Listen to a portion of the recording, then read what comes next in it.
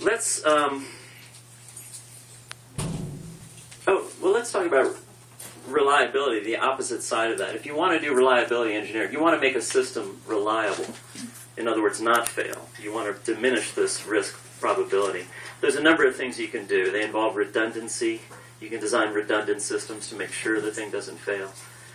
You can select very high-grade components. You know, I started my engineering career in aerospace and spaceflight, and we used to design. I designed a moving mechanical assembly once for a weather satellite system.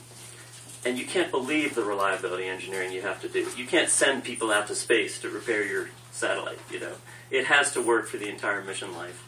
So you do all these calculations on in my case, it was the ball bearing assembly had a lubricant in it, and I was making sure that the lubricant wouldn't escape prematurely and cause premature failure of the bearings and the loss of the spacecraft. These are multi-million-dollar projects. No possible way to repair them. You have to design for high reliability. So we would go to extensive means to do calculations to make sure the systems are reliable. This is what you do.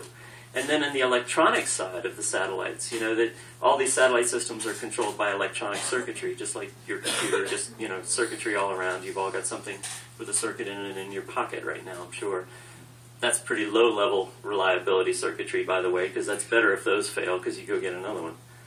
But in a lot of cases, especially in spaceflight, you do very high reliability circuit. And the way you build a high reliability electronic circuit is you select components that have been graded as being the best available quality. You use, you know, mil-spec components and high-level aerospace aircraft spec components. And then you have them soldered together by guys who have advanced degrees and certifications, and you inspect, and there's a quality control. So you can design an electronic circuit not to fail, but you have to think about it, and you have to expend some effort to do that. So when you have a critical system, there's all kinds of ways to make sure that system doesn't fail. There's another one that's really beautiful in design, which is inherent safety. If you design an inherently safe system, an inherently safe system is a system that when it fails, nobody gets hurt. You know, or it's less likely to fail because there's some quality of it that's inherently safe. So with the thought of inherent safety, let's talk about the Buckman Diversion. Okay, we're going to switch gears here. And I gave a talk on the Buckman, which a number of you were at, but I'm going to recount some of what happened. But the first thing I want to consider about the Buckman Diversion is, of all the places you could get your water in Santa Fe, and there's not a lot in Santa Fe. I mean, there are many, many places to get water, I suppose, in a lot of areas, but Santa Fe is somewhat limited. We have the reservoirs, we have the wells, and now we have the river. And those are kind of the big water sources around here. Is it inherently safe to take water from underneath a site that has 2,100 known toxic dump sites? You know, 60 high-level, high concern toxic dump sites in a canyon that flows directly into the river, directly above where we're taking water. You've got to understand, does anybody disagree that that's an inherently unsafe thing to do? No. Nobody here? That's why I was wishing some officials were here. But I have questions about the microgram quantity of the runoff. You know, the PhD scientists were, of course, they lie. Let's not drill down that deep yet. Let's address it in the question second. It's a very good question. All kinds of questions on it. Is this a high-level question? Yes. You haven't discriminated between those dump sites being active or closed. Oh, yes. Some dump sites may be closed. Maybe there are only 2,000 of them that are currently open. You talked about the 60 in that canyon. I'm not aware of any of them being active. Oh, okay. Well, let's just put it this way. For many, many years, 67 years or so now, there is a legacy of toxic dumping and known toxic dumping up there. And many of those toxins, the perchlorates, the PCBs, the radionuclides, I don't want to split hairs on this.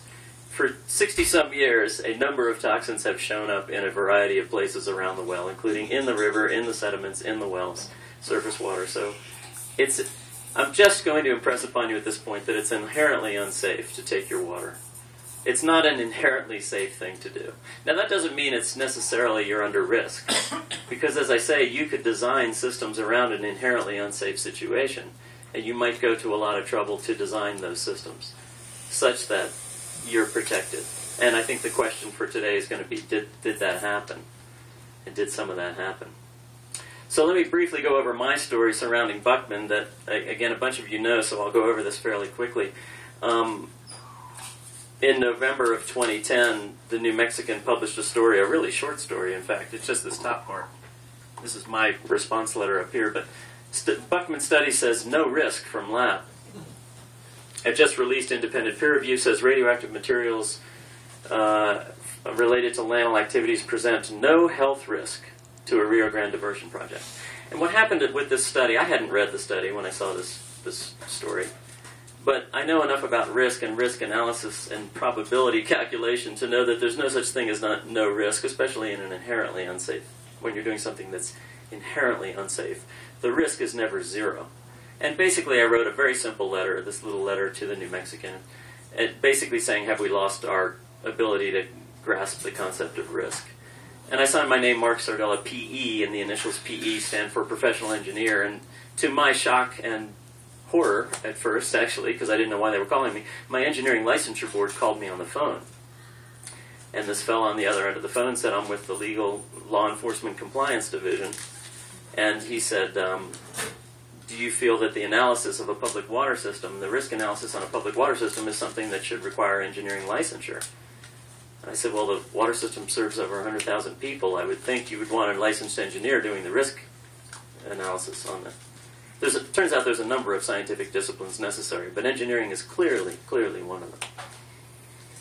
And he said, well, do you feel that something that was done in this risk analysis report was substandard? And I said, well, to be honest, I haven't read the report, but the conclusion would demonstrate to me a lack of engineering rigor. I mean, how could you possibly say that there's no risk? And he said, well, first of all, I don't find anyone on the engineering roles at this company that was hired to do the risk analysis. And second of all, if you feel that the engineering is substandard and could put the community at risk, do you remember signing that code of ethics when we gave you your license? And I said, would you send me over that complaint form? I'd be glad to fill that out, and they did. So all of this started pretty innocuously. I was just pointing out that there's no such thing as no risk.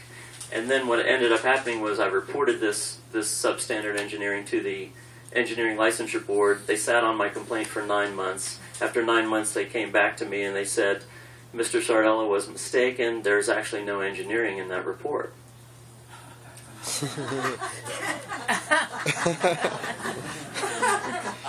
So I said, well, you know, the first thing in my mind was, well, then where the hell's the engineering, you know? So I got curious and I downloaded the report. It's 374 pages and I read it cover to cover. Boy, there is no engineering in that report.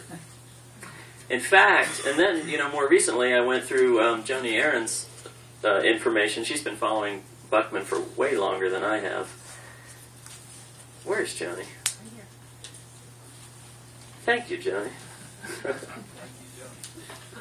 I think we should pass the basket again when we're done. Anyway, Joni's been on this for a long time, and I went through Joni's files looking at the request for proposals that led to the hiring of this company to do this risk analysis. And it turns out they weren't actually asking for a new risk analysis to be done. What they asked for was a synthesis of all the old risk analyses that had been done and a communications plan to communicate the actual risk provided by the Buckman direct diversion to the community. In other words, just look at the risk analyses that have already been done and, you know, synthesize those and provide that to the community and hold a series of meetings. You know, and I'll say this with some candor, basically to convince the community that everything's okay, when in fact it might not be. That's my opinion of what that analysis was to do. So let's talk about how you would do a risk analysis on the Buckman direct diversion if you actually wanted to do one now.